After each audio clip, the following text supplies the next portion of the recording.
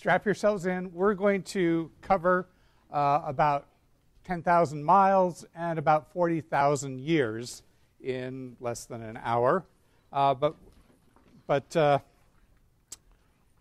we're here because we do share a common concern about animal welfare. And the capacity to show such interest in others, and particularly other species, is something that is, I think, at least initially, universal among people. I think, as the child psychologist G. Stanley Hall once said, to a child, there is no difference between his soul and that of an animal. It cuts across age as well, and it cuts across circumstances. We're going to be talking later in the conference about barriers to pet ownership. And I think one of our concerns at the A is trying to overcome those areas. And often also cuts across species. I think there really is an intrinsic, at least primate, if not even stronger, ability to form strong attachments to others. So, but the relationship between people and animals isn't always warm and fuzzy, and that's what we're going to be exploring this evening. We're going to cover several thousand years of the connection with a focus on investigation that side of the human-animal interaction that doesn't always go well for the animals.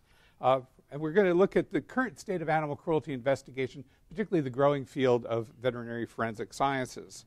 We're going to also take a look at how we are using some of those modern investigative techniques to look back thousands of years to better understand animal cruelty that may have taken place long, long ago.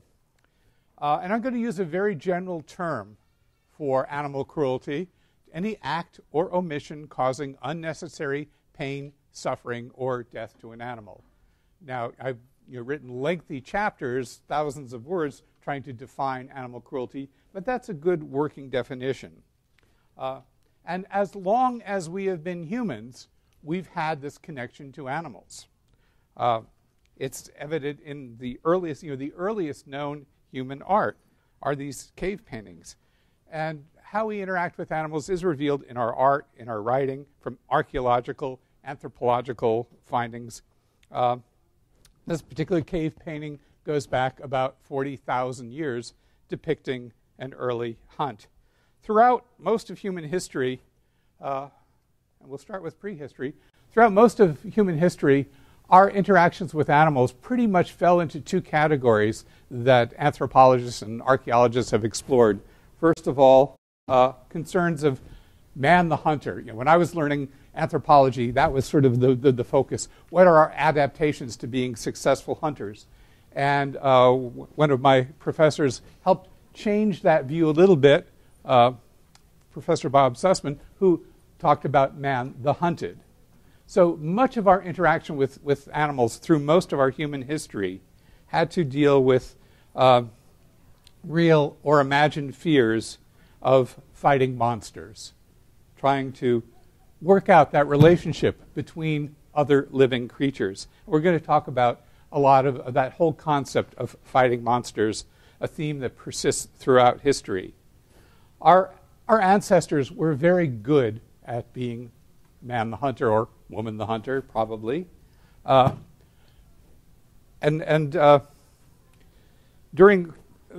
perhaps we were a little bit too good at that. During the late Pleistocene, about 12,000 years ago, when this area was actually under a glacier, we saw massive extinctions of many of the planet's largest mammals. While climate change, disease, and other factors might have been a factor, I think most individuals, or most researchers now, really do think that human interaction, human hunting, was the cause of most of the major Pleistocene extinctions, again, about 12,000 years ago. Both North and South America experienced a loss of about 3/4 of all large mammalian species beginning about that time. And just very quickly, I think we see this little animation. The green dots are species that have since gone extinct. The blue dots are the incursion of humans as the glaciers melted, and bit by bit, these species were wiped out. including 74% of all the large mammalian species in North America during this small period. We have no way of knowing whether some prehistoric activist ever asked the question, do we really need all these mammoths? Are we really going to eat all this stuff? Did Og the caveman ever say, you know, guys, why don't we just let that sloth go on its own way? Remarkably, one species of the megafauna was spared this extinction because we found it useful to make friends. Firstly, these are some of the species that we could have found in this general area 12,000 years ago. Various mammoths, rhinos, mastodons, saber-toothed tigers, hyenas, cave lions, giant hippos. All gone. But there was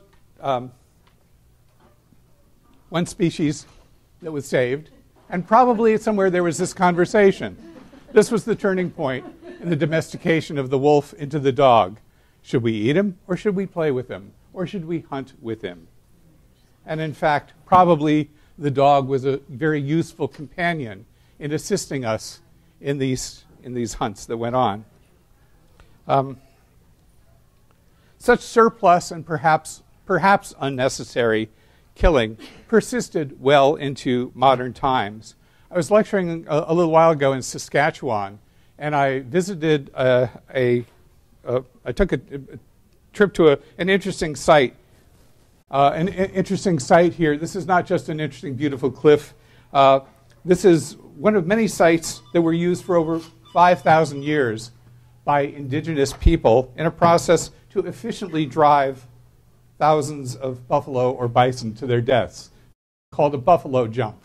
We have buffalo jumps throughout the northern U.S., throughout southern Canada, Alberta, Saskatchewan, and the technique was to, sometimes with the aid of dogs, or to drive these animals off the cliff.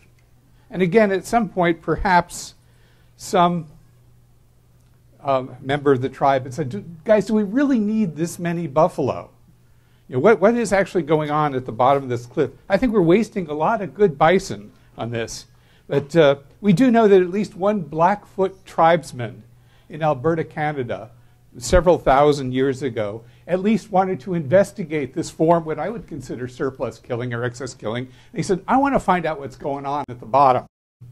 I'm going to check this out. And unfortunately, it didn't work out quite that well, but he does have a site permanently named after him, the Head Smashed In Buffalo Jump World Heritage Site in Calgary, or in Alberta. Now, of course, the native, or you know, the first people's hunters were responsible for quite a bit of, I think, surplus killing, but not nearly to the extent that the white man was. This was very different surplus killing for purposes of food and hide or whatever, which is a little different from the surplus killing of buffalo that we saw in the Old West in the 1860s through 1870s. This is a pile of buffalo skulls. And there, the extirpation of buffalo in that case was partly intended to essentially remove the livelihood of the Native Americans. And these skulls were basically ground into fertilizer. I consider that at least, you know, an ecological form of cruelty. Now let's take our forensic time machine back a few thousand years, halfway around the world, to the Middle East, beginning at least 750 years BC, to when most of our information about human relationships with domestic animals relates to our relationships with cats. And you know, we have the kind of mythology that the ancient Egyptians revered cats, and certainly they were probably instrumental in the domestication, I think this causes, in the domestication of a lot of cats back in those days. We associate ancient Egypt in general with the cult of Bastet, a goddess of protection, warfare, and some say the goddess of dance and agility. dating from about 3000 BC.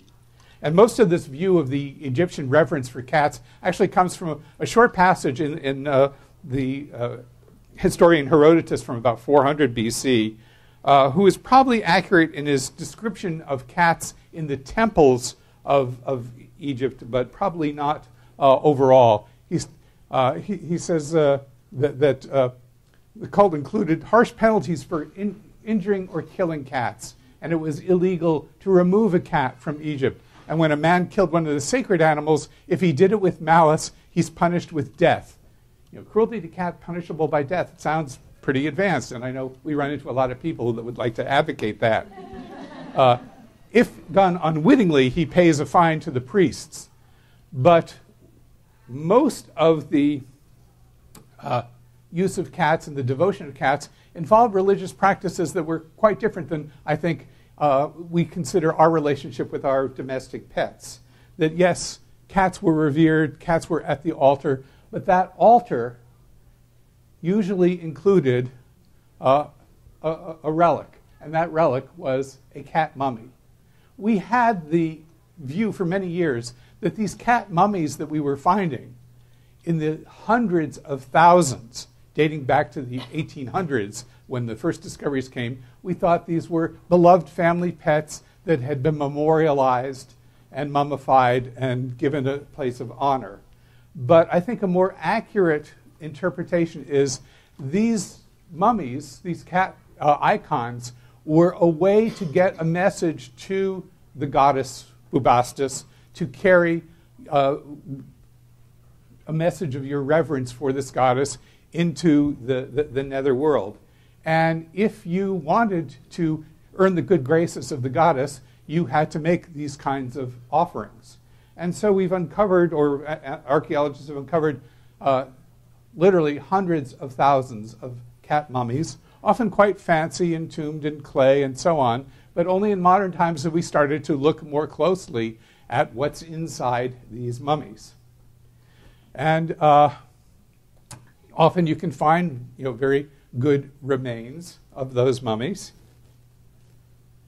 And but what you begin seeing with more and more of these is evidence of just who these cats are and how they died. You might not see it clearly here. I think I've got some clearer pictures. But this is a young cat. This is a kitten. And can those of you who have had your radiology, can you tell how this cat probably died? Cervical dislocation. These are not beloved family pets that passed away. These are kittens who had their necks broken and then mummified, wrapped up, and basically sold as a relictual offering. She describes, and we started discovering this back in the 1990s. Contrary to the general belief ancient Egyptians never killed their cats, many of these had broken necks. Cats were being bred to be mummified by priests for sale and votive offerings, which could explain what appears to have been a mass market for mummified pets. With the emerging interest in Egyptology around the time of the Napoleonic Wars in the early 1800s, a lot of these areas, a lot of the burial sites for these relic cats were unearthed. And over 300,000 cat mummies were unearthed from temples of Bast in the Nile Delta. And many of them wound up as ship's ballast, going back to England and France, and were later, like the buffalo skulls, ground into compost. These were not beloved companions who had passed on and been given a royal funeral. Here's a clearer picture, again, a little bit more clearly showing the cervical dislocation. Beyond that, there were some other potential crimes associated with this. There was such a need that sometimes in some of these nice-looking cat mummies, you radiograph them or open them up, and inside it's basically floor sweepings or chicken bones. They're basically selling fake cat mummies. The 300,000 or so cat mummies pales in comparison to relatively recent finds in another area of Egypt, in the Saqqara area of Egypt. This was what we call the catacombs of Anubis, which was dedicated, again, to the god of the underworld. He was represented as a jackal, but, and the Egyptians actually, there's some evidence they tried to domesticate jackals. Didn't go well, but they did have a local small wolf, the Canis lupus polypes, the pale-footed wolf, and that went quite well. But the catacombs of Anubis were first unearthed in 1897, but they only really began being subjected to intensive investigation in the last generation or so, and forensic analysis has really only begun in the last decade. This is an aerial map of the catacombs of Anubis. All kinds of sacred animals are entombed there and mummified. You've got baboons, hawks, ibis, but one of the largest and most interesting to me is the dog catacomb. I think I zoom in on the dog catacomb here. The dog catacomb. And these are a whole series of underground caves and tunnels in which were found 8 million dogs. The sprawling site has, as I mentioned, many, many different animals, and the majority of them, and some of the dog remains were in special areas. This is what it looks like on the inside. All these little side tunnels each had many, many animals. Now, it is estimated the site originally contained as many as 8 million dogs. This would have been the result of entombing 50 dogs a day during the period of use of these catacombs. Clearly, producing such a vast quantity of dog mummies required an efficient system of dog breeding and processing. Here we have, just published a couple of years ago, the first evidence of the first puppy mills. There have been no remains found because presumably the cages would have been made of reeds or wood. They probably were fed chickens or if fed at all. So we have yet to find, and I would love to talk to more of the archaeologists working these sites to see if we can uncover any remains for these world's first puppy mills. But 8 million dogs were eventually entombed in this area. And some were quite elaborate. And these probably were maybe beloved family pets or pets or animals of priests. And some were just kind of loosely wrapped. And some were just kind of cast around. You have all kinds of different kinds of remains.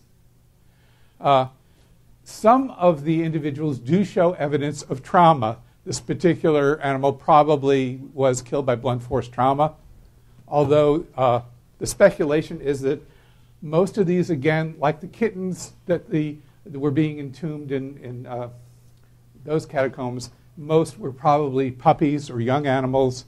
The number of pathologies engendered by disease or trauma was quite low, about 5% of the sample, but many of the individuals' death would have been swiftly following birth. They speculate many of these animals probably starved to death soon after birth. They were mummified, wrapped up, and so on.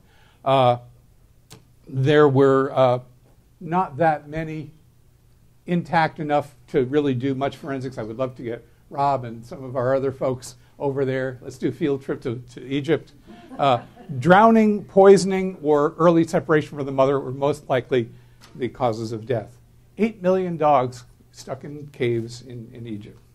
Well, let's jump to a couple of thousand years into the future to the Roman Empire and the Christian era. And I think most of you are well acquainted with how animals and people were treated in Roman times. The institutionalized human and animal abuse in the Roman Colosseum dates back to about 100 years BC. The inauguration games of the Colosseum, the Roman Colosseum, in 81 AD lasted for 100 days. Over 9,000 wild animals were slaughtered. During just one festival in 240 AD, they were killed 2,000 gladiators, 70 lions, 40 horses, 30 elephants, 30 leopards, 20 wild asses, 19 giraffes, 10 antelopes, 10 hyenas, 10 tigers, 1 hippopotamus, and 1 rhinoceros, all for the entertainment of the folks in the Roman games, bread and circuses. This is what the public wanted to see. So many wild beasts were killed in the Colosseum and other Roman arenas that some exotic animals, as during the Pleistocene extinctions, became extinct, including the Nile hippopotamus, great auk, European wild horse, oryx, and many others. Now, executions were often involved, pitting the condemned or Christians against wild animals, and usually both wound up dead in one level or one way or another. One of the favorite ways of doing execution, that tended to please the populace the most, was to have the condemned criminals come out and be stomped on by an elephant. The underlying philosophy was they were perpetuating the notion that criminals were less than human, and therefore it was fitting that they be killed by animals. And then usually for entertainment, the animals were killed as well. So, anybody investigating this? Anybody objecting to this? Well, there was some opposition, mostly a minority view. The major voice against the Roman games was, of course, came from Christians. Believers stayed away from the amphitheaters, and a practice was promoted by this is Tertullian, was a priest. They allowed Israelites to attend to argue for sparing the life of a fallen gladiator, but they had to avoid watching the games. There was one early cruelty investigator who decided he wanted to try to interrupt these proceedings, and that was Telemachus. He literally jumped into the gladiatorial pit on January 1st, 404 AD, and said, "Stop this nonsense." What do you think happened? The crowd said, "Boo, boo, kill him." And they did. But the emperor at the time, Honorius, had become a Christian, and he ended the gladiatorial games that year, at least against killing people. The hunting games, the display of hunting prowess against wildlife, continued for quite a few years after that. Now I'm going to move a few thousand years into the into the medieval periods, and we actually see the first appearance of criminal proceedings involving animals, beginning around 1380. In most cases, though, these criminal proceedings were not against those who hurt animals. They were against animals themselves. This book is available online. It is the classic by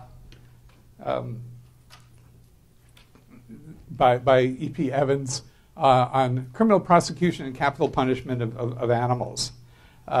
Usually these were cases of homicide, often pigs or occasionally other animals, they involved bestiality cases or ecclesiastical courts, which would prosecute rodents for invading fields, insects for devouring crops, things like that. Excommunicating beetles, that was a popular pastime.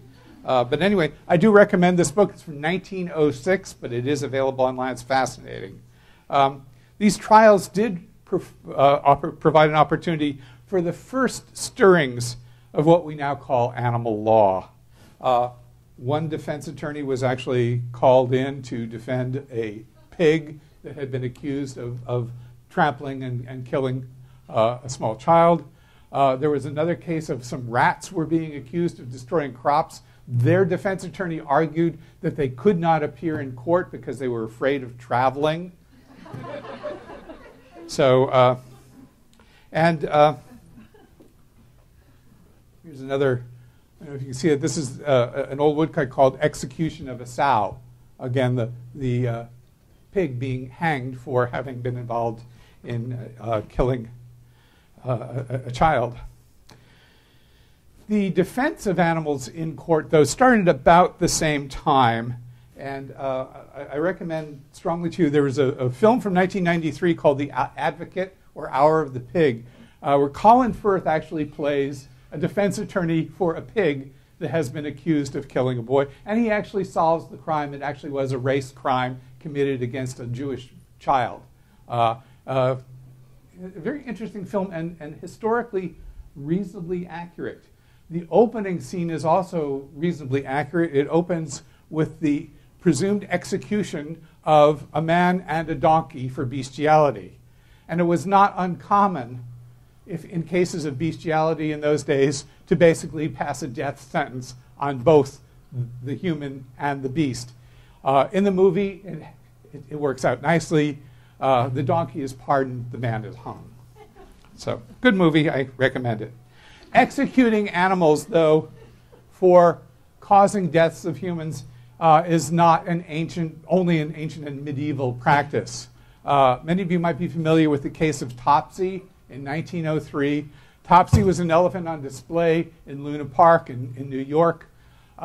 She killed 3 people, including one trainer who repeatedly burned her, fed her lit cigars.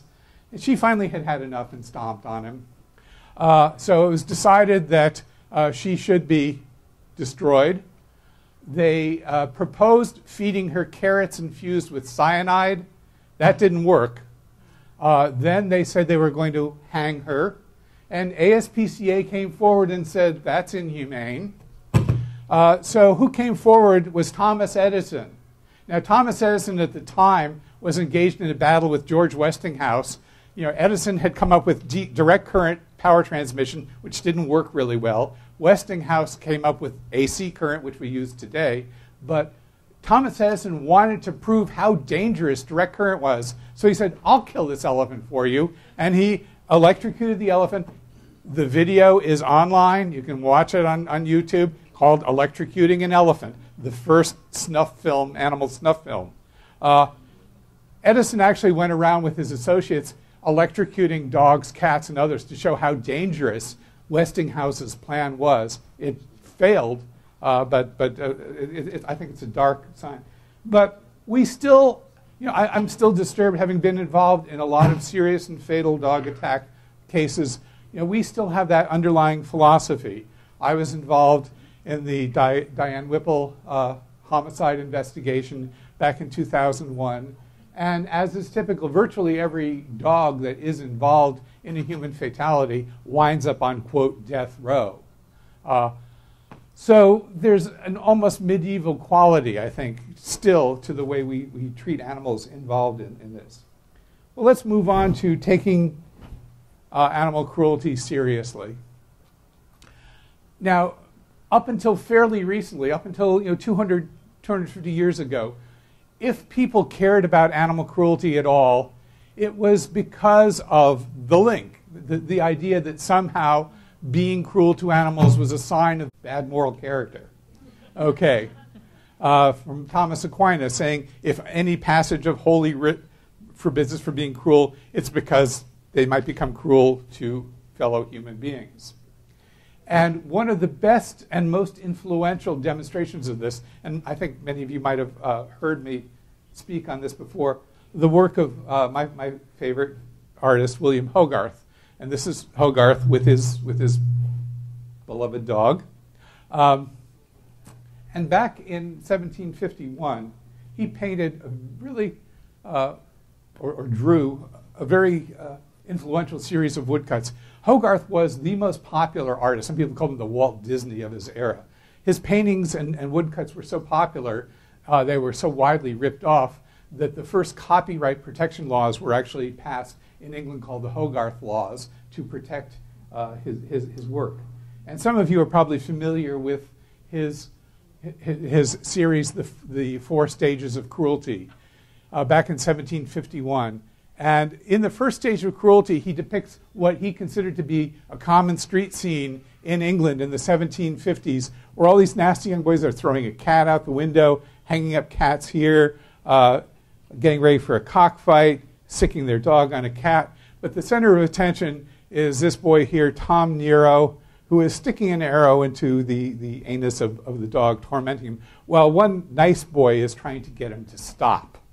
So this is the story of Tom Nero and the evolution of his cruelty. So you see all the various forms of cruelty. These are all things that presumably Hogarth had witnessed.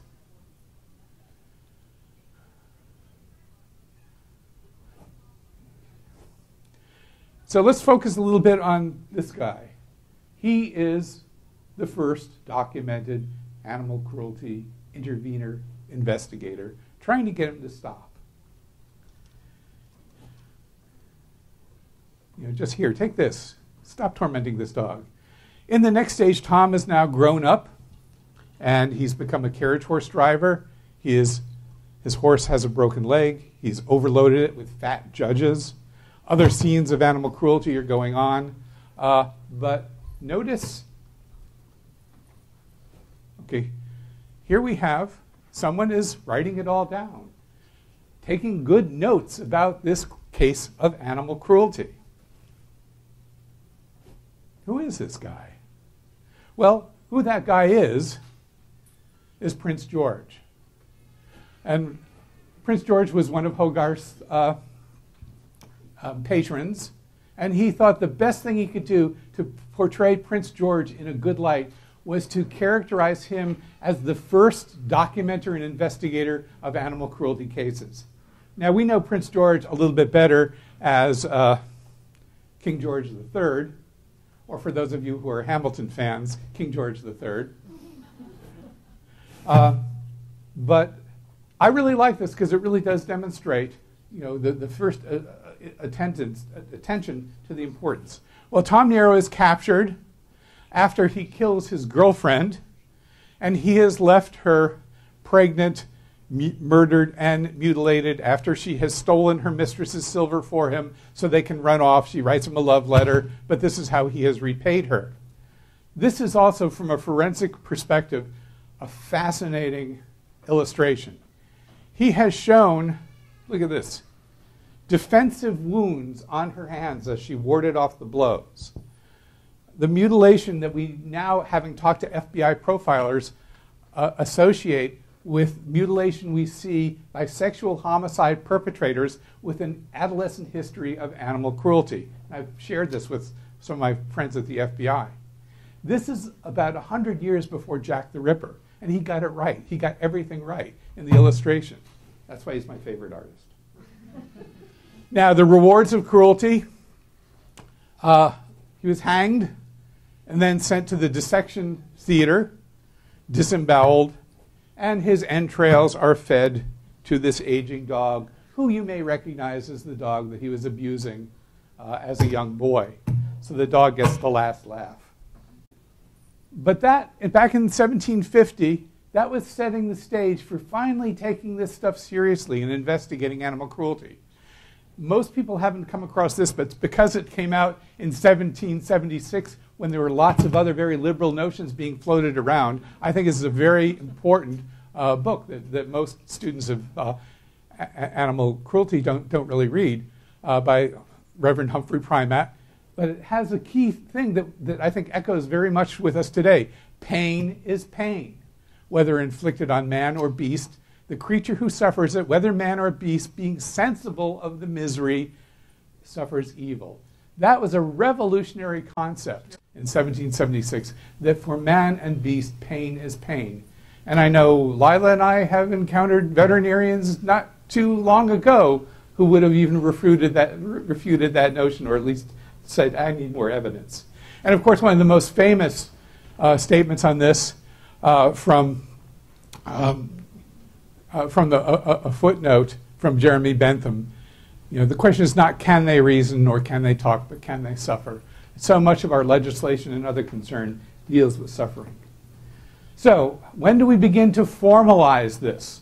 Well, we start finally getting humane law enforcement back in 1822. So we're talking pretty recent history now. And a person of great interest who's not well known in this country is Richard Martin, Humanity Dick Martin, co-founder of the ASPCA. Martin was a very wealthy landowner. He was particularly concerned about things that we still are concerned about today. He was an Irish politician from a wealthy family, long-standing crusader against animal cruelty, had particular concerns about livestock transport, bull baiting, cockfighting, dogfighting.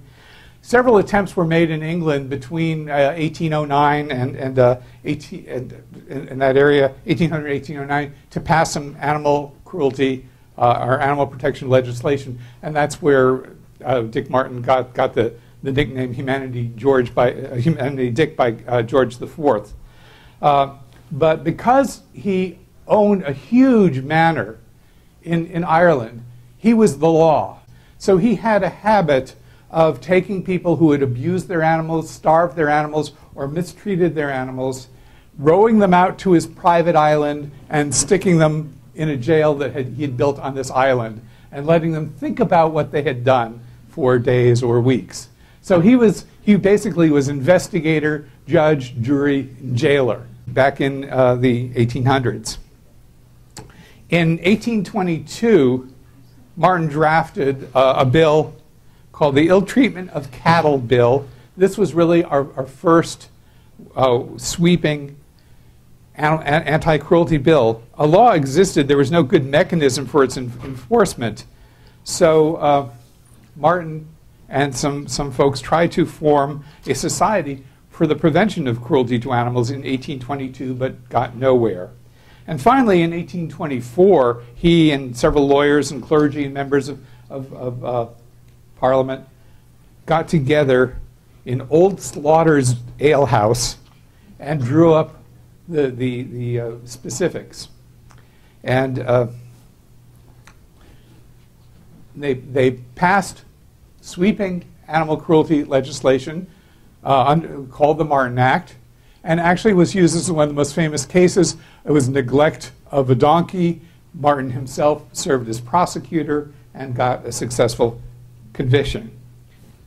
And then several years later, Queen Victoria granted the SPCA royal patronage, and that's how it became the Royal SPCA. And their inspectors began actively investigating dogfighting and cockfighting when new laws were passed in 1835, making dogfighting, bull baiting, bear baiting illegal. At least one RSPCA investigator was killed investigating cockfighting back in those days. Started out with a relatively small collection. This is just bringing it a little bit further. This is from 1909. Return of convictions for September 1909. Horses, donkeys, cattle, sheep, goats, dogs, cats, rabbits, fowl, ducks, linnets, and various wild birds, all subject of animal cruelty investigations. The RSPCA, for more than 100 years, has had the luxury of serving the entire United Kingdom, so they're very good at tracking what's going on. And currently, they have about 150,000 investigations and about 2,000 convictions each year. Now, U.S. was getting active about the same time. Our first state anti-cruelty law was in Maine back in 1821 with a fine of $2 to $5. And since we're here in New York, and New York is the birthplace of the ASPCA, we had an original anti-cruelty law modeled after Martin's Act, again on killing horse, ox, cattle, or sheep, belonging to another, or shall maliciously beat animals, whether belonging to himself or another. That was a revolutionary concept, because we used to think, well, animals are property. You can do whatever you want with your property. But beginning in 1829 in New York, even if it's your own animal, you have an obligation to treat it humanely. Which brings us to our founding of the ASPCA. And like Richard Martin, Henry Bergh was very well off, from wealthy family, shipbuilding family. He had traveled throughout Europe, spent a lot of time in England, had seen the success of the RSPCA and wondered, could we do it here? The original patrons of the ASPCA included the police board president, who is the equivalent of the current police commissioner, and the district attorney of New York County. Bergh also succeeded in being appointed as to the New York bar and being given authority to act as a law enforcement official. And ASPCA has the law enforcement authority to investigate and prosecute cases that come under our authority and the anti-cruelty statutes that were passed. So over the next 150 years, ASPCA and many other local ASPCAs and humane societies took an increasing role in investigating and prosecuting cruelty. Now, and so there's the revised anti-cruelty law that deals with abandonment, that deals also with dog fighting and things like that. Animal fighting made illegal, animal transport made illegal. And this was a fairly typical scene. Now, I think our investigators were a little bit better dressed in those days than in more modern times. And I'm very proud of this illustration because we can honestly say the ASPCA was engaged in the very first dogfight raid in the world of organized dogfighting. Kit Burns ran a dogfighting and cockfighting operation, and in 1868, ASPCA officers busted him. And I really like this picture too because we didn't just go in, guns blazing or whatever. The animals are being led away, hopefully to safety. Echoes of what we saw much, much later in our work against Michael Vick. But we weren't just limited to that. This is a letter from Henry Bergh to P.T. Barnum, complaining about the cruel method of feeding his snakes in his exhibition. And Barnum and Bergh were constantly battling over the maltreatment of animals in the circus, something that has continued until very recent times. Ironically, despite all their battles, they became close friends. And actually, in Hartford, the P.T. Barnum Museum has partly a section devoted to Henry Bergh, and Barnum paid for a statue of Henry Bergh that is in Hartford. So they actually became fairly good friends.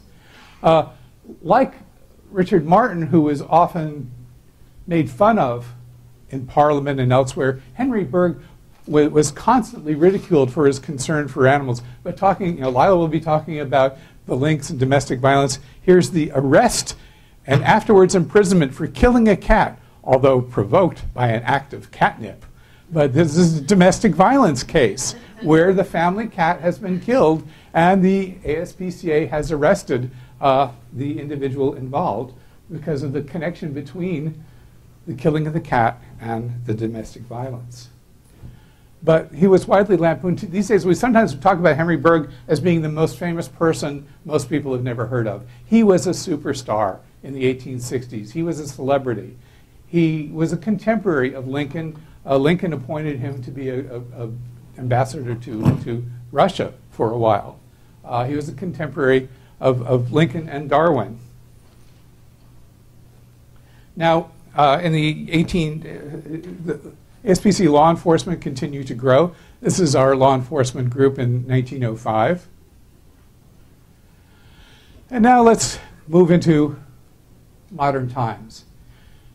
People began to take animal cruelty much more seriously as we saw the growth of information on the connection between animal cruelty and interpersonal violence. And some of this came from the dramatic case histories of people like Jeffrey Dahmer, who went from this kind of interaction to this. And David Berkowitz, son of Sam, who killed a dog, parrot, and many other animals. And one of my buddies, Keith Jesperson, who wrote a lot about all the animals he had killed. I spent a lot of time interviewing Keith Jesperson. That's from a film I made of him where he had just said, the last person I killed was my fiancée, after he's killing. Anyway, we saw a wealth of publications beginning in the 1980s. My first book on this, Phil Arco and Frank Ashion's book, one of my students, Linda Mertz Perez, and more literature continuing to come out. And this finally started getting the attention of law enforcement, who started making this connection. We've seen this real proliferation of resources just in the last 10 years or so. One of the consequences of this was that people started, in legislatures and in law enforcement, started finally taking animal cruelty seriously and making it a serious crime. I gave my first lecture on the connection between animal cruelty and interpersonal violence here in 1984. We had 4 states with felony animal cruelty. 2 years ago, we finally hit every state.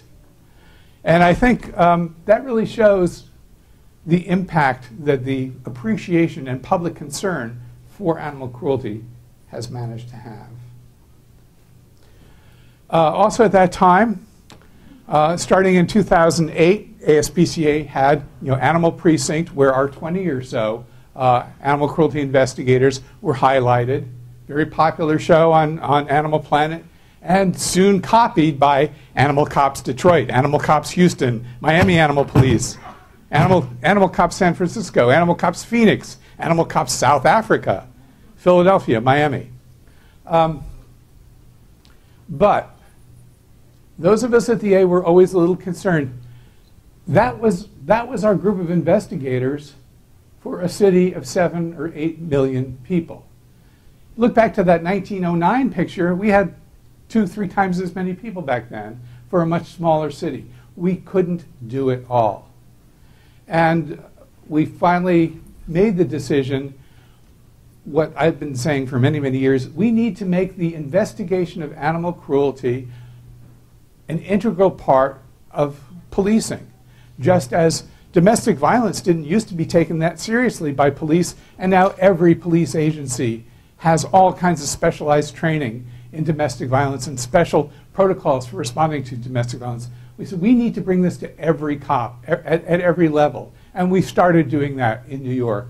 We did form a partnership then with the NYPD now for a couple of years, where basically we provide extensive training. ASPCA continues to provide the forensic work thanks to Rob Reisman and his team. We will do the sheltering, we'll do care, we'll do legal advocacy work. They do the police work. We've gone from having a response time that sometimes from our officers might be a day or two before we could get to respond to a case to a guaranteed response time of usually under an hour. And just as the foundation of ASPCA back in 1866 was dependent on having the equivalent of the police commissioner on board, fortunately, we have our police commissioner and all the major brass really supportive of that. So how about, well, where do you guys come in? Where do the vets come in? Well, when ASPCA was formed, one of the first things we did was start constructing horse ambulances to deal with all the horses that were down or injured or whatever. Also, about this time, Henry Berg was concerned that most of the veterinary practice in the 1860s was farriers and fly-by-night amateurs, and there was no real formalized training. And Henry Berg lobbied the New York legislature for establishing a college of veterinary medicine. And James Law was hired, and I think many of you here certainly probably know some of the history of the school, but Henry Berg was very influential in the hiring of James Law. Also, Alexander Lutard frequently visited ASPCA and talked with Henry Berg about cruelty cases. And he was the editor of what has now become JAVMA and was a close friend of Henry Berg. So from the very beginning, ASPCA has recognized the importance of involving veterinarians in preventing animal cruelty. Interesting that Augustine Leotard's first influential book was animal castration, something we still obviously deal with. A real turning point, I think, in the profession, and one of our personal heroes for Lila and myself and others, is Helen Munro, a Scottish veterinarian who first published an article called Battered Pets back in 1996, patterning it off Henry Kemp's article, The Battered Child, that really created the notion of a syndrome that we could characterize as intentional cruelty to children. And Helen Munro and her husband, Randall They're both quite active in the field. This is one of their more recent books. Really championed the notion of non-accidental injury and the veterinary investigation of animal cruelty. I think she's a hero to many of us. And since then, AVMA has adopted some guidelines on investigating, and that Lila's showed off. I'm proud to have been part of the first textbook on the topic, and since then we've seen still a relatively limited number of resources on this, but continuing to grow. And most recently, I think many of you might have seen earlier this year the special issue of veterinary pathology with a special focus on veterinary forensic pathology. And the formation of the International Veterinary Forensic Science Association. Every one of you should become a member. We just had our 10th annual meeting in New York City in May. We had about 350 people there. Not quite sure where. Our next one is either going to be in Portland or, I just heard, or Orlando. I'm hoping it's going to be Portland next May. We have our online program in veterinary forensic sciences through the University of Florida, either a certificate program or a full master's in veterinary forensic sciences. And I'm proud to be an instructor in that course. And here's Dr. Rob and his team in New York City that we have working. And then we have Rachel Theroux and Dr. Christina Balcom and our crime scene analyst, Amanda Fitch, working out of Gainesville. So we continue to grow our veterinary forensics team. And we have our specialized vehicles, our rapid responder, and our 2 crime scene vehicles now. Also, we realize the importance of advancing the field through research. We've done a lot on scarring patterns involved in dogfighting and how they are characteristic and how we can actually, and we've used this evidence in court, that the kinds of wounds you see in dogs that have been used in dogfighting are different from the wounds you see in dogs that have just happened to get into a fight. And this has been published. So these are some of the recent publications, Jody Gurdon's paper with Rob and some by myself. So my particular department, we try to devote our time 1/3 teaching, 1/3 research, 1/3 case response. It tends to be more 2/3 case response and do whatever else we can. But we're just beginning to get a lot of this stuff out in the literature so it can stand up in court. We've also funded some other research. We funded a student looking at post-mortem interval estimating time of death through the decay of equine RNA, ocular RNA. We have ongoing research on forensic entomology, essentially creating body farms for animals, looking at how that evidence decays. We have new and continuing concerns that we're focusing on, trying to do more research on, animal hoarding, animal sexual assault, livestock, neglect and abuse, and so on. Never say you've seen it all. So where's this field going to go? Where are some of the new areas where we think there's room for growth and improvement? Frank McMillan, I think he's working on a 2nd edition finally for this book. Right now, psychological abuse, which we all know is important. We know our dogs and cats can suffer from psychological neglect and other, certainly captive wildlife and other exotics can also suffer psychological deficits. But it's not yet recognized in law. Haven't really seen anybody. We don't have a legal definition or legal recognition of psychological abuse yet. So we're really just beginning to understand. But clearly, a pit bull puppy that lives like this from the age of 8 weeks, that's not a good life. That animal is suffering even if he doesn't have anything physically wrong with him yet. So I think that's one area. Another area we're getting questioned on that we really don't know much about, whether it constitutes cruelty or not, is obesity, a hot topic in the veterinary world. And I'm often asked, well, is allowing your animal to become morbidly obese, is that a form of cruelty? We have seen some prosecutions in England on that, not in the US. I think given the fact that we have a country where 30% of the population is considered obese, we're not going to see it anytime soon. There have been several case histories in child abuse of children that have been allowed to become morbidly obese and attempting to prosecute their parents for child abuse, and those have not been successful. The other area where we're hoping to see more work is what do we do in terms of prevention and treatment? A new book by Lacey Levitt, Gary Petronik, Tom Grisso, on forensic mental health issues and evaluations. How can we find out more what's going on in the mind of those who hurt animals? Not just the intentional abusers, but the animal hoarders and so on. Then finally, what's the future using new techniques in forensic science? How can we apply these to better benefit animals? We've made use of our canine CODIS. We take DNA from every fighting dog that we seize. We are often able to link fighters who've had animals. They say, I don't know this guy. Well, yeah, but your dog is his dog's offspring. I think you do know him. And we've actually used that in some court cases.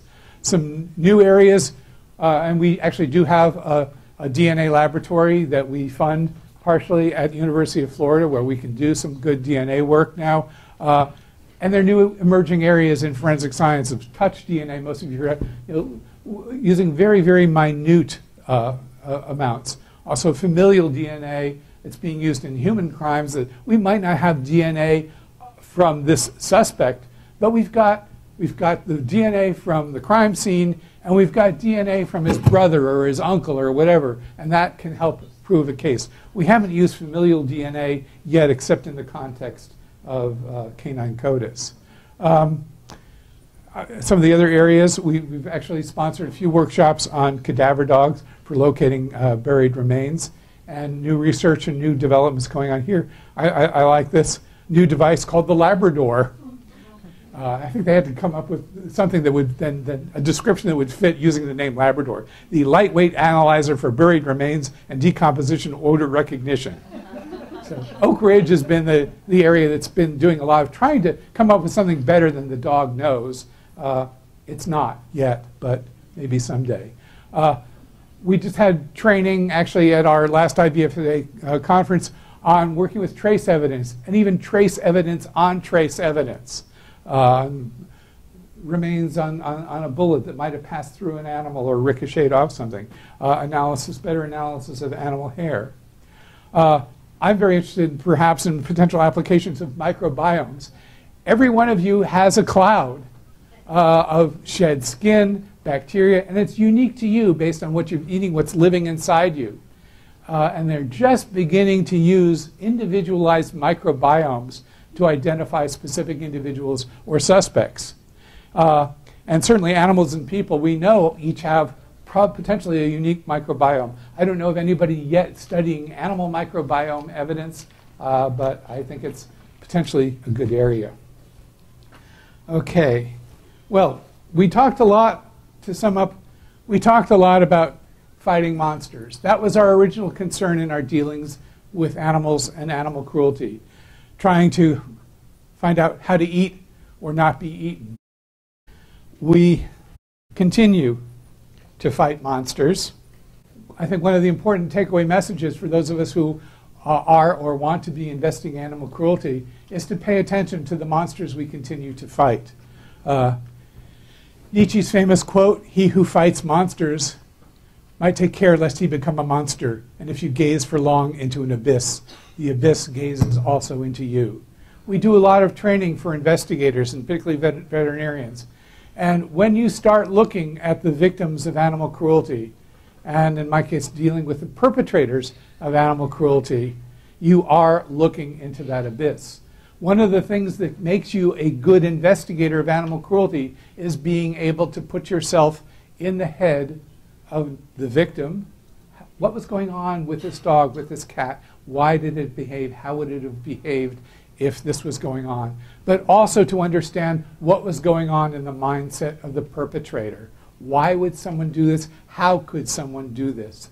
And when you gaze into that abyss, the abyss is looking back at you. And we put a lot of emphasis, I think, at the A in stepping back from that abyss. And I gained an appreciation of that from Rob Ressler, is the FBI profiler. He died about 2 years ago. But I did have an opportunity to deal with him a couple of times. He invented or popularized the term serial killer. He had a nervous breakdown, partly for all the time he had spent looking into the abyss. His colleague, John Douglas, who many of you know, he was the consultant on Silence of the Lambs, also famous, very famous profiler. He had a nervous breakdown from the time he spent looking into the abyss. We continue to fight monsters. These are the monsters we fight. This is just last month's monsters. I'll just go through these quickly. Man charged with animal abuse, shooting girlfriend's donkey, threatened to offer his family, grandfather, convicted of child porn and bestiality. I mean, I get 2 or 3 of these a day coming across my desk.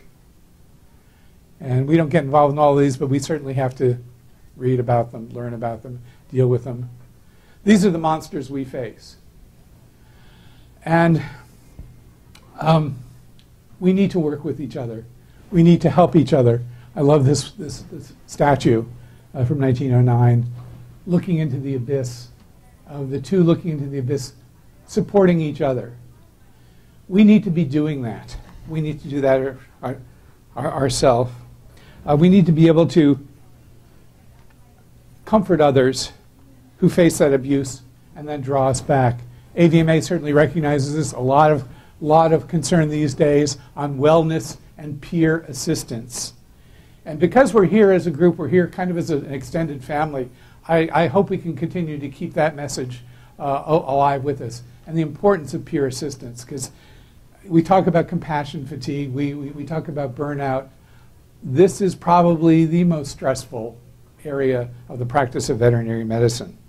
We need to find safe relationships, safe spaces, sources of inner strength, and the peace and cherish the love of others. Usually, and I do have to throw in a picture of my beloved daughter who's found a source of peace. This is practicing stand-up surfboard yoga with dogs. This was in Aruba this summer, working as a volunteer with Sergeant Pepper's Friends, an animal rescue group in Aruba that also is very involved in yoga. And she's found a way to deal with animal rescue and the pain and suffering of removing animals from dumps, helping take care of them, finding them good homes, shipping them out, and yet finding some inner peace. So we need to do that as well. We need to find and cherish the love of our colleagues, our friends, our families, and our companion animals. The animals need you. You're their heroes. Just like, this is from the first Band of Mercy, our little hero in the witness box.